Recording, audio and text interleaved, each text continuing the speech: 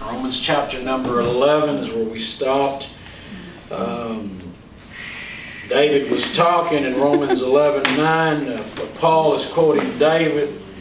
He said, they've stumbled, they fall. And he said he provoked them to jealousy, talking about the Jews, to be jealous of God's people, the Gentiles, the Gentile bride. He continues in verse 12, now if the fall of them be the riches of the world, and the diminishing of the riches of the Gentile, how much more their fullness. And one day they're going to be full. And they're going to come to know God. Amen. They're going to come to know the Messiah. And they do. Amen. Their fullness, they're going to be full. When you get full of the Holy Ghost, and you got to ask because you leak. And if you ask every day, amen, God will fill you. But if you have not because you ask not, when you ain't full, you're hungry. Right. Amen. Amen. Right. There's two ways to beat that hungriness. You either feed it, or you push it away, and you just keep that pain inside of you. It'd be a whole lot better just go ahead and just eat a little bit. Amen. And just ask the Lord, just fill me, fill me, fill me. Amen. Yes. Amen. For I speak to you Gentiles, inasmuch as I am the apostle of the Gentiles, I magnify mine office. Paul is saying, listen, I'm going to magnify, put a magnifying glass, and so that you can see me and see that I am the apostle for the Gentile, being born again, being saved. These are non-Jews, all kinds of color skin, black. You had all kinds of people. There was brown-skinned folks over there. There was he went to Asia. There was Chinese-looking folks over there. I mean, he went everywhere, and Asians. And for by any means, I know his people went over there. All his disciples that Paul rose up, and they went out preaching the gospel throughout all Asia. If by any means I may provoke them to emulation, them which are as my flesh, and might save some of them. He says, I want to provoke them. Right. He said, I want them to remember that I was a Jew, and so that the Jews would look at me and say, you know what, there's something different about him. Right. And that's the only thing that anybody's ever going to see in us. During this time, they did not have Bibles to read on a continuous basis. It was impossible. So the people that were born again and saved did not read their Bible. Right. They did not go out and hand a tract. A tract is just a small piece of paper with some gospel in it. It's got a front, back, middle, and it's a very small paper. And people say, well, you need to hand out tracts. Well, they didn't hand out tracts. There was no such thing as a tract back in those days. What people did was they let their light shine, and they would say, amen, at the end of their sentence. Right. So when they finished, eating, they'd say, amen. Amen. Isn't that wonderful? Amen. You got good? And they would make comments like that. That's how people can tell if you're a Christian. Right. They'll see you, and they'll also be able to see a light, and regardless of the little words that you put in there, they'll be able to see that God is in your life. Amen. And so Paul is saying, listen, they're seeing what I'm doing. They're seeing what I'm going. They're seeing who I associate with. And hopefully someone will get provoked and say, now why are you doing this? He wants to have a conversation one-on-one. The best way to witness is one-on-one. We go to some apartments and we get all the kids and everybody else, and they go out door knocking. I might hit 2 doors, maybe 3. And then by that time, I'm in a conversation with somebody. Right. And I'm speaking to them about the Lord. And everybody out, we finished. They're all around me, and I'm not finished. I just got going. Right. And I got one person I'm dealing with. Got a whole complex full of people in the apartments, and all I'm dealing with is 1, maybe 2 individuals at the most. And that's the way Paul wanted. He wanted someone to take notice and be able to say, what is going on? What is it with you? Don't you know you're a Jew? And he wanted people to look at his life differently. And the hardest ones to win usually are your family. Right. Because the family is always around you. They always see your flaws. Yep. They always see it. Right. And so it's hard to win family. Right. But others, man, y'all over there at Sam's? Yeah, we're over here. We're having church. We'd love for you to come. You know what? There'll be folks that say, I think I ought to go. I think I ought to go. And so that's what the Lord does. He uses men For if the casting away of them be reconciliation of the word, what shall the receiving of them be but life from the dead? He's talking about those that receive the gospel are going to have life. Thank God for that. I was born twice. I was born natural, and then I got born spiritual. Got born in the family of God. And years ago, I asked the Lord to come in my heart and save me. He did. And God did a work in my life. Amen. And thank God for that. Amen. And He can do it for anybody. Amen. Anybody. Amen. And for if the first fruit be holy, the lump is also holy. And if the root be holy, so are the branches.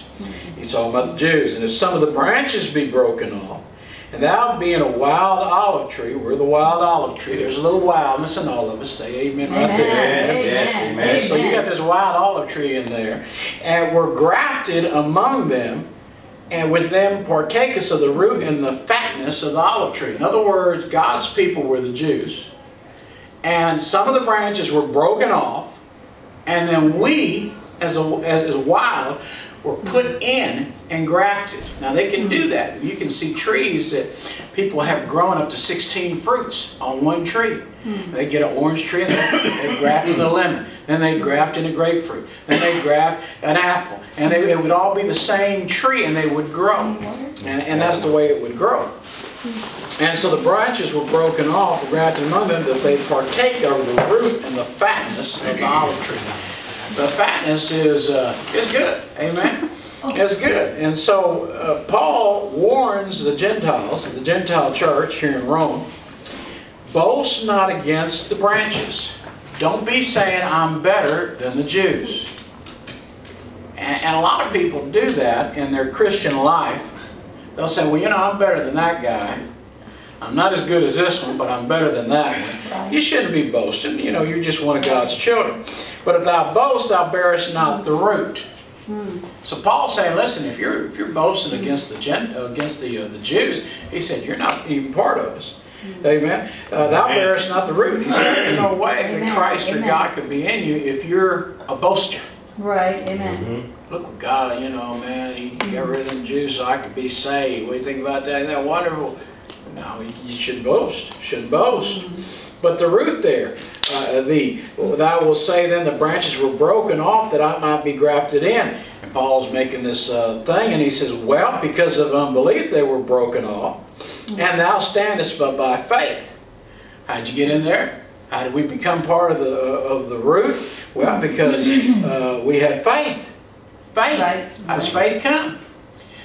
Faith cometh by hearing, and how shall not have they hear without a preacher? Amen. And so God uses preachers to get the word out, that your faith may increase. And once you get that faith, you go, you know what? I believe. I preached a message one time on prayer. Well, I preached a bunch of messages on prayer. And I say, you have not because you ask not. Right. And people say, well, how come you're so confident in your prayers? I said, because I believe God. Amen. And God said I could have it, so I'm going to pray for it. Amen. Now, I'm not praying for $1 million. Yes, I'm not praying for anything that goes against the gospel. I'm trying to get closer to the Lord. Amen. And so that's my prayer and my desire. Amen. Yes. Is to get closer to Him. Amen. Yes. So Paul warns the church again, Romans 11:20. First he said, don't boast. Now he says, be not high-minded. High-minded. You think your brain is too big. He says your brain is thinking way too much on this. You're high-minded. You think you're better than everybody else. Right. And he said, don't be boasting. Don't be telling other people about why you got born again because it was the Jews that got rejected. He said, don't be doing that.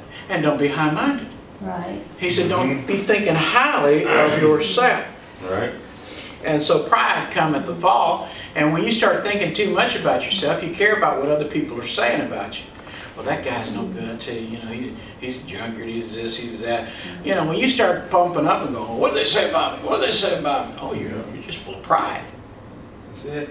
Amen. Who cares what they say about you? Amen. Amen. They're picking on you. Everybody else alone. Amen. Thank God for that. Amen. Amen. But Paul says, don't be high-minded, but here comes what you should do. Fear. Right, amen. Now the beginning of knowledge in the book of Psalms, the beginning of knowledge is the fear of God. That's what the book of Psalms teaches in the very first chapter. That you need a book of Proverbs, that you need to learn the fear of the Lord. Amen. There are certain things you should not do, because just like going to jail. All right, you don't go in front of an officer and smoke a joint and you know, say, I'm fixing to rob this grocery store, man. Oh, sure don't. You know, you don't want to say stuff like that, because you're going to go to jail. Amen. Why? Because there's a fear of that officer. Amen. Amen. You know, I mean, I don't understand people that can badmouth an officer.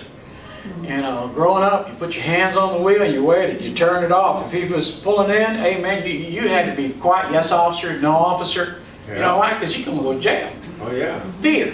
Fear is a good thing. Amen. People don't like to be scared, Right. especially young people. You know, I ain't got no fear. Well, you better learn to fear God. Amen. Because Amen. God can take you some roads that you'll go, man, I wish I did fear. Oh, I didn't know I could get this depression. I didn't know it could be this bad. Yeah. I didn't know it could really, amen. Amen. Amen. Yeah. Oh, yeah. I preached a message on death one time. I said, when I die, I want to have my shield up and my sword ready, and just tell death, come on. And that night, death says, oh, you want to take me on, huh? He come over there and he choked me.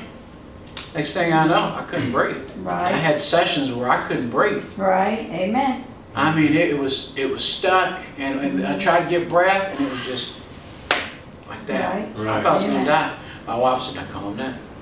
Calm down. And then breathe through your nose. Calm down. And finally, I mean, I could breathe. But I've had them, I tell you, there's some things you better fear. You know, and I'm just going, God is the first fear. For if God spared not the natural branches, take heed lest he also spare not thee. Just because you're saved, born again, doesn't mean he can say, okay, that's enough for you.